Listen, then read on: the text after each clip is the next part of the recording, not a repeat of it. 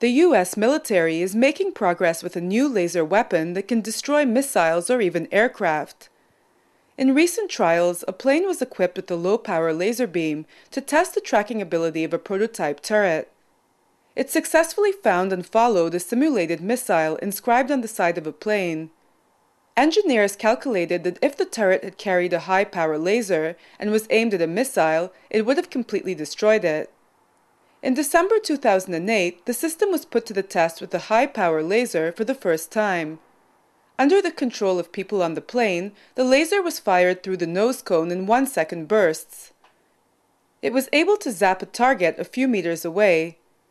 The Pentagon wants to use similar planes to patrol missile launch sites in times of international tension. A laser weapon could intercept a missile just as it's getting off the ground. This is significantly earlier than existing detection systems can manage. Airborne tests against a real missile are planned for August this year, but the project's future funding is not assured. The new Obama administration will decide whether to continue developing the weapon beyond 2009.